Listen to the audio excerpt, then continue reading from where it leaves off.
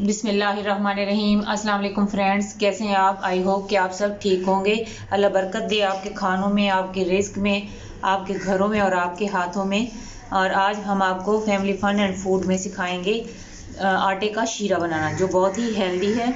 और आजकल जैसे विंटर स्टार्ट हैं, तो इसमें अगर आप ये शीर बनाकर छोटे बड़े बुज़ुर्गों को खिलाएंगे तो उससे एक तो उनको एनर्जी मिलेगी और दूसरा उनको ठंड नहीं लगेगी और चेस्ट भी उनके क्लियर रहेंगे।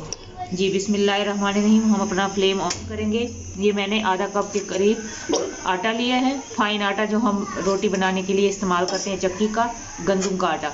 और उसमें मैंने 2 चम्मच बड़े भरकर घी के डाल दिए हैं। आप इसमें देसी घी भी डाल सकते हैं और अगर आप घी पसंद नहीं करते तो इसमें ऑयल भी डाल सकते हैं। अब हम इसको इसमें अच्छे से डार्क ब्राउन होने तक आटे को हम इसके अंदर ब्राउन करेंगे। ये देखें, हमारा जो आटा है वो घी में ब्राउन हो रहा है। आप इस तरह बराबर चम्मच हिलाते रहिएगा, इसको छोड़ना नहीं है, क्योंकि अगर आप इसको थोड़ा सा भी छोड़ेंगे तो ये नीचे लग के जल भी सकता है। ये देखें, ब्राउन हो रहा है।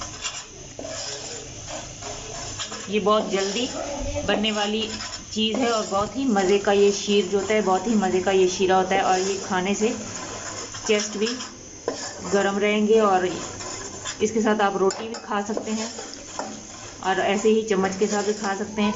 इसमें अगर आप चाहें तो ड्राई फ्रूट्स जो हैं वो डाल सकते हैं। हम तो नहीं डाल रहे क्योंकि हमारे बच्चे पसंद नहीं करते। ये देखें,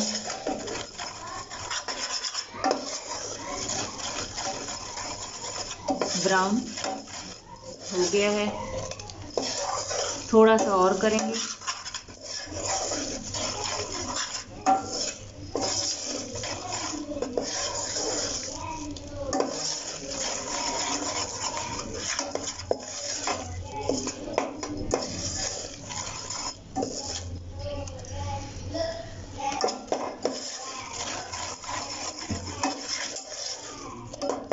अब हम इसमें पानी ऐड कर देंगे। ध्यान से पानी ऐड कीजिएगा, कहीं हाथ पर स्टीम ना पड़ जाए। आहिस्ता आहिस्ता और चम्मच हिलाते रहिएगा ताकि गुठलियां ना बने।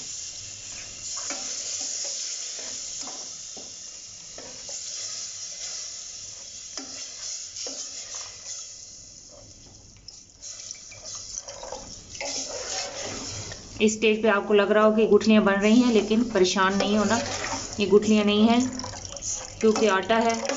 तो इसको थोड़ा सा हम इस तरह चम्मच की मदद से तोड़ लेंगे।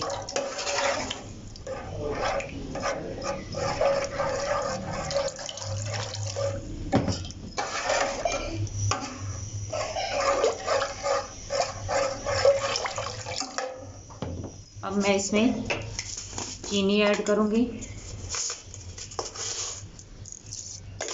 आधा कप अगर ये आटे का है तो आप इसमें तकरीबन आधा ही चीनी का डालेगा। अगर मीठा ज़्यादा पसंद करते हैं तो इसमें आप ज़्यादा भी डाल सकते हैं।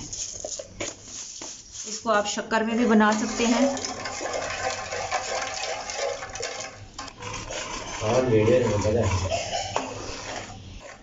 जी ये देखें, हमारा शीर जो है वो ऑलमोस्ट, ये देखें, डन हो चुका है हमारा शीरा।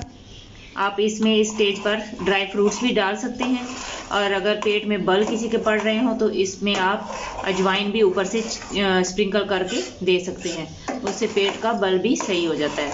ये बहुत ही लजीज और एनर्जी गिविंग फूड है। आप ज़रूर बनाइएगा और खाइएगा। ये देखिए माशाल्लाह, ये गरम गरम बनाकर आप चम्मच के साथ खाएं, रोटी के साथ, पराठे के साथ। ये बहुत ही टेस्टी लगता है। इसको बड़े छोटे बुजुर्ग सब बहुत शौक से खाएंगे। ये देखिए माशाल्लाह, ये ज़रूर बनाइएगा और खाकर अपना फीडबैक दीजिएगा कि आपको कैसा लगा। ये बहुत ही मज़े का और एनर्जी गिविंग फूड है।